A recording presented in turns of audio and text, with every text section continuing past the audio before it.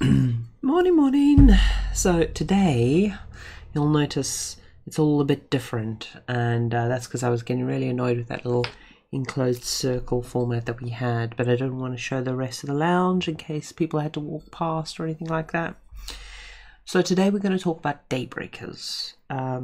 So as I mentioned yesterday, post Comic Con recovery, so I did a lot of stock take, visiting the bank, sorting out little bits of business stuff.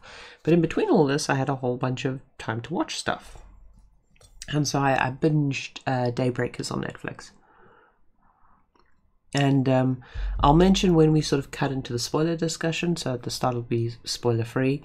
But I finished it, and I had a really good time with it. It's this... so not going off their definitions or definitions I've seen online, I'd call it a happy-go-lucky teen drama in the post-apocalypse, right? It's more about the drama of high school interpersonal relationships than it is about the apocalypse, though the apocalypse storyline is pretty good. And the thing that got me hooked straight off the bat, other than the fourth wall breaking narration, is the sort of pencil line drawing style on top. I've got a huge soft spot for that. You would have seen it in my Unity tutorials, and I keep on meaning to go back to Blender 2.8 and sit down and do a bunch of tutorials to just see how the grease pencils evolved, because I know they've done a bunch of stuff with that. So off the bat, the show had a lot of like karmic joy for me just to enjoy, and I was, recovering and doing busy work, so having something sort of peppy and upbeat was super interesting. I think the thing that amused me most, though, is if you work in creative spaces, and especially if you work with publishers and contract signing and whatnot, you realize that a lot of what gets picked up and what doesn't get picked up is based on market research trends. And the funny thing is there's not many companies doing this kind of market research, so everyone's kind of reading the same research. It's somewhat hilarious, actually. So what will happen is a company will go out, they'll do this huge survey that's cost a lot of money on what's popular with what demographic and what's hip and what's coming and what's the trend, and then they'll sell this report. They'll usually have sort of 3 tiers of this report, or 4 tiers really. They'll have a press release that they sort of send out everywhere, and you might see 1 or 2 trade journals or things like that pick it up. They'll have a slightly meatier document which some journalists will scrape and read for their articles, but a lot won't. A lot of them just repurpose the press release. They'll have the paid for report, and then they'll have the more sort of complete, unredacted, if you will, like with all the data and numbers report. So, yeah, no, it's a bit of a mess. So yeah, they'll do these style of reports.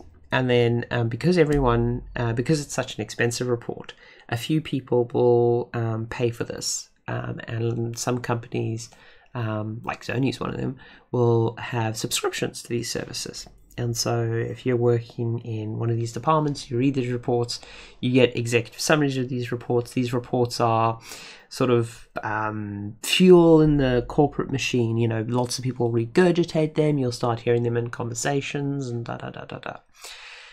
And because of this, we have these sort of waves in the creative industry. And this is not a new phenomenon. This has been around since, I'd say, the early 80s. But it's a lot more obvious now just because of how the internet works. So Daybreak is of this post-apocalyptic teen genre. And you go like, well, Claire, how many of these things have there been? Well, if you keep your eye out, you'll actually see a lot of them, but most of them won't be successful. So you'll see games like Rad that have come out. You'll see Daybreakers. Netflix also has an original cartoon show with a very, very similar presence.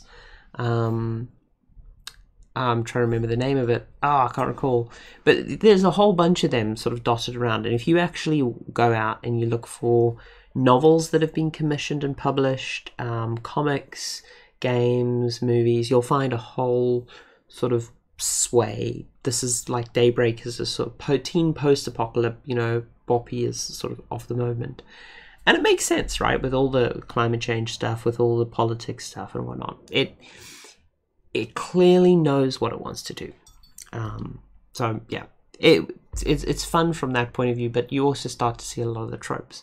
But then as the show itself says, tropes are tropes for a reason, like cliches are a reason because they're true.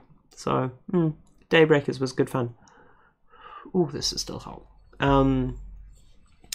And it reminds me, actually, Harry Potter suffered a very similar thing. If you go back to when Harry Potter was first released. Now, first of all, don't buy the Harry Potter story of her being broke and all that stuff. Read the wider context and you'll be like, oh, right, of course, Oxfordshire educated, and it's kind of hilarious how much of a sort of PR story it is. But what you'll notice is around that time, there were a lot of wizard or magic school books going on. And I know this because there was one in particular about a necromancer school that I really enjoyed, that I couldn't find, and I went on a hunt for it because it was published a year or two before Harry Potter. And oh my god, the amount of just similar books I found in the genre was scary high, super scary high. Because all the publishers were sort of rolling out and they all wanted that genre. So anyway, Poppy Teen Apocalypse, you're going to see a lot of it. You're going to see a lot of kind of in the Pineapple Express vein, but it's going to be aimed towards the demo's going to be lower, because it's going to be a lot of sort of teen frustration at adult lifestyle choices. And they've got a season 2 apparently already confirmed and renewed, which is good. And so let's talk about the premise before we actually go into spoilers. So the basic premise is there is this Canadian misfit character in high school. A lot of the tropes: new to school, no friends. The character doesn't well define any strong opinions early in the show because the character is meant to be sort of a projection for the audience to sort of fill themselves into, hence the outcast misfit trope. It's somewhat hilarious because as the show self-identifies, historically a shorthand for this was a lot of music and media that was identified with outcast, and unfortunately that is mainstream now, and so you can no longer use that as shorthand. The skateboarding is still shorthand for high school misfit, free-thinking individual, which is kind of hilarious because that trope has survived a long time. And I'd argue if you really want to be free-thinking, fucking rollerblades, man, rollerblades. So, yeah.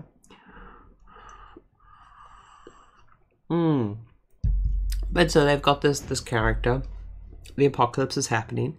The character's doing very well. The show starts off very happy-go-lucky, and this is to sort of set the tone for you to differentiate from societal collapse porn. This is not reveling in the societal collapse. This is not about the zombies or the ghoulies, as they call them. This is not a harrowing show of survival. They're very clear to set the tone off the bat. One of my favorite scenes in the first episode that does this is the mutated pug scene. There is this pug that has been mutated by the radiation, and it's this beast. It's this like violent, huge beast, but it's still a fucking pug. So it's digging around in garbage and destroying stuff, but it's now just on an epic, post-apocalyptic scale. And that sort of sets the tone. That and like the spider-eyed squirrels and everything.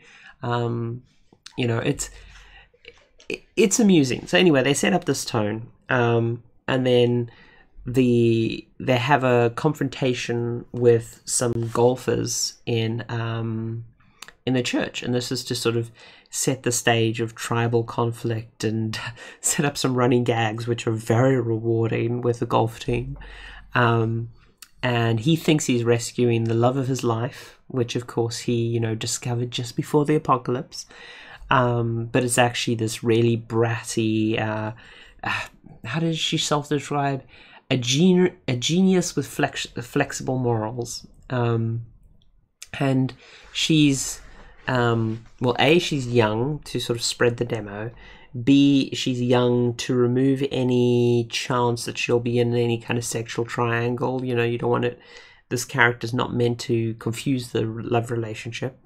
But then her being bratty and smart, like, she is very well crafted for her demo. It's really interesting to see her addition, and she's a good character. She adds a lot of interesting mix. She's slightly psychotic, and she gives the writers a lot of outlets for a lot of humor and setup lines. So rescues her, and as part of rescuing her, very quickly discovers the third main character, which is this ex-jock, black, gay samurai, well, sorry, Ronin, but street samurai style character who is trying to redeem himself. And again, this is reinforcing the tone of, if you can squirm that sentence into your brain, you will either love it or hate it. It's very appealing to me, so I loved it straight off the bat. But and this is a sort of third character. Again, he covers a lot of intersectionalities for the audience, you know, being cynical, sort of creative producer on the head kind of thing. You know, like, why is this character here? It's like, okay, well, this broadens him out. Oh, and he's a weed smoker as well. So this is sort of a catch-all tokenizing character in many ways. But it gives again, the writers a different avenue to approach this from. And so with this triumphant setup, they're now off to save Sam Dean, the love interest. And if you're a Supernatural fan and you know about Sam and Dean / Vic, you realize the writers totally know their audience and they're just throwing them a bone, which is hilarious. And yeah, so I would say I don't think there's much productive spoiler-free conversation past that, other than the show does a lot of tribal stuff. It does a lot of really interesting, as I say, it's a high school drama more than it is post-apocalypse, right? It's it's more about the enemies are the kids, but it's also very strong. It's also really strong at setting up. My name's Claire, if that helps at all, Fear. It's also very good at setting up the. I mean, it's so hilariously retro, you know, in the sense of we've seen a lot of these sort of high school tribal jokes going back to the Warriors, going back to a lot of 80s high school drama, right? This, even though the show is so modern in its take, it's so retro at the same time. It's very tropey. It's very comfortable with its tropes. Like, it's in no way, how do I put this? The writers know that they're leaning into these really easy gags, but they're still fucking funny.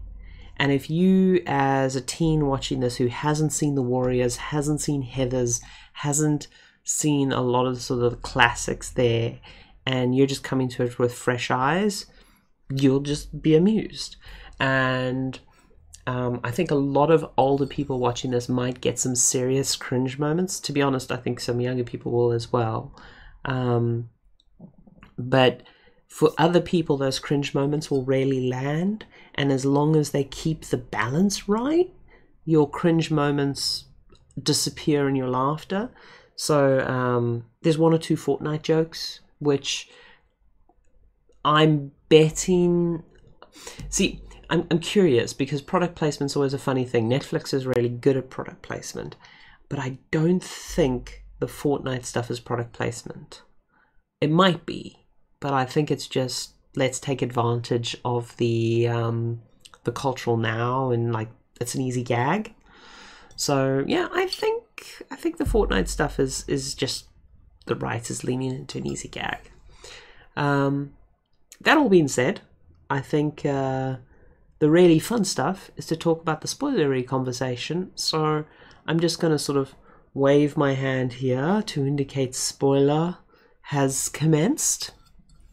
and we'll go into the spoilerific chat. Oh, that's good. So it's I'm gonna say 10 episodes. I think it's 10 episodes. Yeah, 10 episodes. 10 episodes, and interestingly, not all the episodes focus on the main character, Josh Wheeler. A lot of the episodes actually, and this is why I say I want to go into spoiler discussion, because while you could talk about these characters and generalities, I don't think it's as interesting, and I think the more you discuss them, the less you'll enjoy the show prior to watching it, because a lot of the show is about the discovery. So one of the big takeaways is early in the show, they shift away, and they're like, oh shit, this is not going to be just Josh's fourth wall narration breaking stuff. It's also going to be Angelica's, it's also going to be Wesley's, and a whole bunch of other characters will get their moment to shine, basically. But it also lets the show play around with tone. Like, so when Wesley's episode happens, they get one of the Wu-Tang Clan to do the narration. They go with a lot of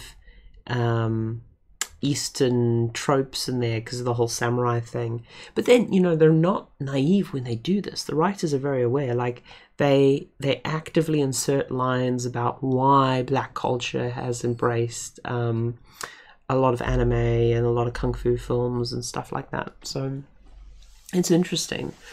So they do play with that. And the Angelica one, the Angelica one's a bit on the nose, I feel.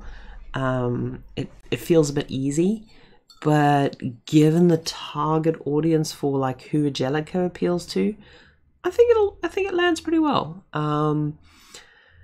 There's so many things you could nitpick with the show that I don't think are helpful because it's so much fun. Like, we get an episode where there's a bunch of gamers holed up in a truck with solar panels playing video games online against other people in the world, right? And immediately you could go, well, the solar power usage is blah, and how much does all this stuff take? And satellites, aren't just satellites, they operate with ground-based stuff, and there's a whole bunch of you could go, there's so much stuff like that. If you're serious about this as a post-apocalyptic genre, you'll miss the point. You'll miss the fun. So it's always important to have that constant reminder. In terms of character arcs, this is, I think, one of the things I like the best about the show. Every character has an arc and develops. They all have their own motivations, and the writers have set them up pretty well. I think anyone who watches the show and likes the character Eli will be really...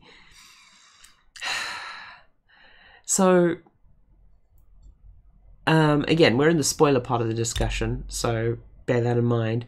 But Eli gets a Josh Whedon moment. And I totally understand why, but I also think it's really cheap. So they clearly had this actor on contract for this season or whatever. They didn't want to carry him over to next season. Also, this particular character, it's one of the side characters, and he's very much there to be a foil, an annoyance. He starts out as a pseudo enemy, quickly becomes, part of the gang, but through a sort of friction-based relationship. And he has a reason, he has a purpose. Again, he's representative of a group. But once his arc has concluded, and once he gets the super sweet moments on the way to the high school, there's not much I think the writers felt like they could... I don't feel like there's much the writers could have done with that character. I felt like that character had been extended out. They could have potentially played with Eli some more, but I understand why they basically Josh Whedon to Eli. But it also didn't feel...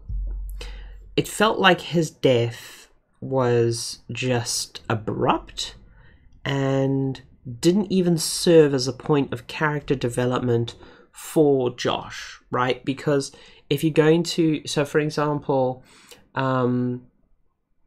when Whedon has typically killed off characters that abruptly, he has done it as just a plot stick moment, you know, to sort of push things forward, right? He basically is like, I'm going to burn this character card and I'm going to exchange it for plot points so I can push the plot abruptly in a direction. Obviously, the first example of that being in Buffy, when he was like, oh, right, I really want Willow to go off the hill, so gunshot through window. Very, very abrupt. And, you know, but, you know, this felt more like Wash's death, where it was just like, this character's no longer convenient to our writing. We're just going to write this character out. So that's more... that's more what it felt like.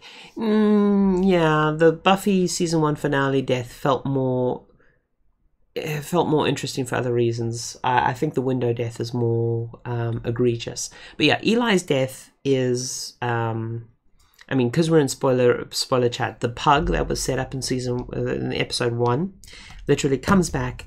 There's a random encounter with one of the characters that has been freed, and you've totally forgotten about him. He's gone off, he's run off, and you haven't seen this character for 5 episodes, maybe 4 episodes. And this character runs in, stabs Eli in a point of confusion, thinking he's another character, and then runs off and he gets eaten by a pug. The entire moment is self-contained within 2 minutes kind of thing, and then he bleeds to death in Josh's arms, and it's just like, It's definitely my biggest gripe with the show. Moving on to more positive stuff, because I do need to wrap up and get to work soonish. Moving on to more positive stuff. The show really delivers with the season finale. I feel it would have been a much more interesting and better show if they just wrapped it up in a single season. I feel like the show, if it was based on a book, or if it was a book, or if it was a comic, I feel it would be a standalone thing where it would have ended, boom, done, and it would have been a great self-contained piece of work. They extended out some plot lines. They did a very nice bait and switch with the romantic interest at the end of the season, which I think really helped, because something they were very good at is establishing Sam Dean as this sticker here. This sticker's from Tokyo. Is a little shop called B-Side Label. But yeah, so at the end of it all, they did wrap it up really nicely. I feel like the love interest was never a damsel. She was really interesting.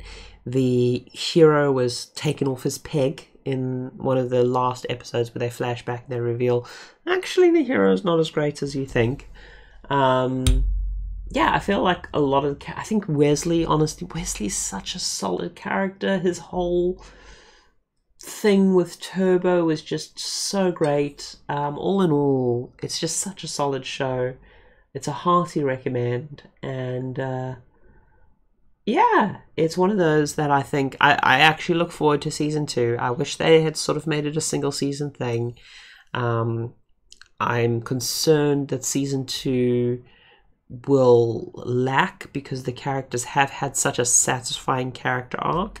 It doesn't feel like it feels like they'll have to invent new things for the characters to do, rather than there is things in progress to pick up on.